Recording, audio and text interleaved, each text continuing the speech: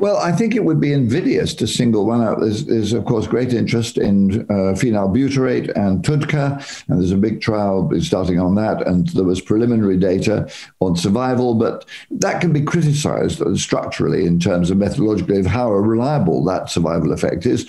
We hope it is. Let's see from the new trials. And when I surveyed this recently, I came to the conclusion that never have there been more trials of many different types, biological, cell therapies, small molecule therapies. As I said, it would be a long list if I were to reel through. So it's a very exciting time. And then, of course, as I mentioned previously, we've got the broadly defined gene modification therapy with SOD1, FUS, and so on, C9orf, and so on. And these they hold promise, but the preliminary results suggest that it might be a bit more complex than we hoped.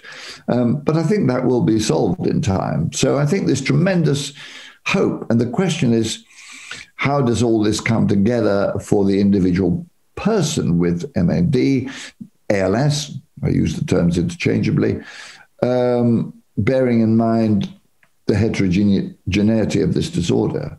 And that's going to be, I think, a really interesting and important topic to grapple with.